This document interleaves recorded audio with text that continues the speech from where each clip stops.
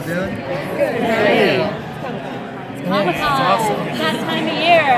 So we just got the announcement about the casting of Nia Nall. Can you tell us about the character, the decision to make it, because it means so much to so many people? Oh my God, it means so much to us. To be able to do it. I mean, the show is all about representation and inclusion, and we thought it was important that we, show a trans superhero on television, so that the way things change is by seeing people represented on television. So we're excited to be able to do that. But Nia Nall, I mean, first of all, we did a worldwide search for trans actors, and it took us a long, long time, and we hit the jackpot with Nicole Maines. She's an incredible actress. She's a real-life hero. She's a trans activist, has been since she was 14 years old. She's been honored by GLAAD. She is just an extraordinary person. So we're like over the moon that we found her. And the character of Nia Nall is the great grandmother of the Legion character from DC, Nora Nall, who was Dreamgirl. So Nia Nall is going to be Dreamer, and her superpower is that she dreams the future.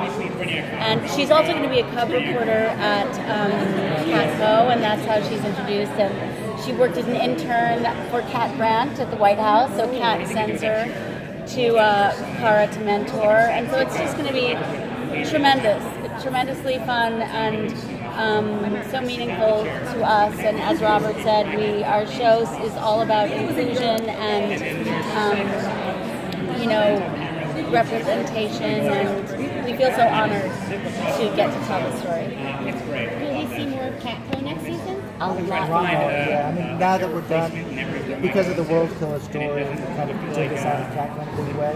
But one of the themes that we're talking about this season is what is stronger, hope or fear, and our villain this season is against. There's a new rise of anti-alien sentiment in the country that our villain is promoting this season.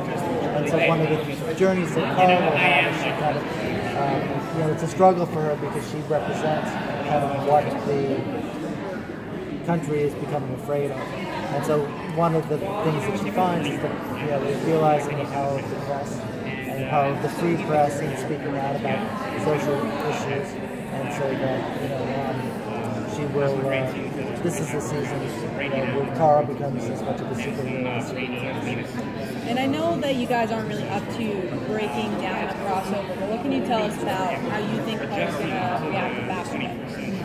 Oh, well, I mean, we're excited to have Batwoman in the Arrowverse, but we haven't really sat down to talk about the crossover, so I can really say it's going to be a 3-part crossover with us, Arrow, and Flash. And you haven't gotten there yet. In response to some criticisms about fractured storytelling and maybe not focusing as much on Kara the last couple seasons, how do you plan to develop her character more going into season 4? I mean, I think that we always feel, what's great about the show is that we have a wonderful ensemble. But at the end of the day, we're always telling stories that propel the other characters' stories forward. But at the end of the day, we always feel that all roads kind of lead to Supergirl. So I know, and we always approach it that way. How either she's impacting the characters or how they're impacting her. When you're talking about that whole stuff, like freedom of the press, anti-alien sentiment, how much is that influenced by our current situation? Look, we've talked about this a lot. Superman, the comics from the late 30s and 40s, have always told stories about real-life issues. And Supergirl stands for hope, help, and compassion for all. So it's in the DNA of these characters to be champions of the underdog and reflect through the lens of superhero stuff that people in the real world are dealing with. And we felt pretty strongly that we were off-world a lot last year. We were in Argo, Rain brought us to all sorts of mystical places, and that this was a time we wanted to really get grounded. We wanted to be in Catco, and we wanted to tell these allegorical stories that, that we're all talking about all day and thinking about all day.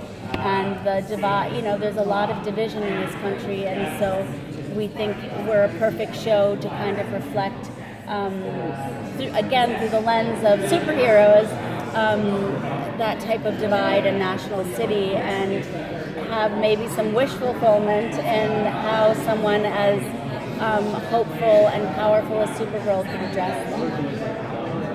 Thanks, guys. I have to take them. Thank you.